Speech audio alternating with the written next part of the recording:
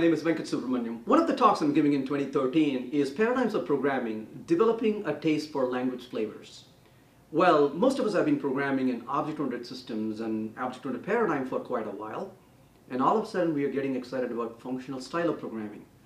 Well, functional style of programming has been around for such a long time, and only now we are getting excited. But there are other flavors as well. Like, for example, we've seen procedural programming in the past. There's also the other concepts and other ways of programming. Now, what are the different flavors? What about logic programming? Are we even getting excited about it? Is that the future? Well, the first question, of course, is why should I care about these language flavors? Well, certainly a lot of us don't have the ability or the luxury to switch languages and then start programming in other languages. So should we just ignore it?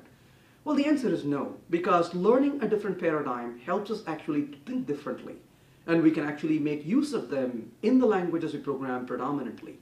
So if you're interested in extending your skills and maybe adapting to certain different flavors, maybe you want to start using some of the design options that are not common in the language you're programming, but you can start learning from other ways of doing things and maybe design things for better.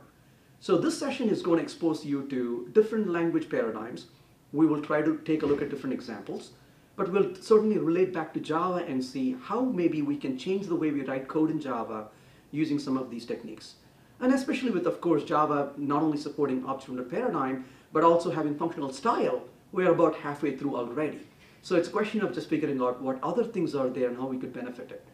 So if you're interested in paradigms of programming and practically how to use it in a day-to-day programming, come to this session and we'll talk about it. Thanks.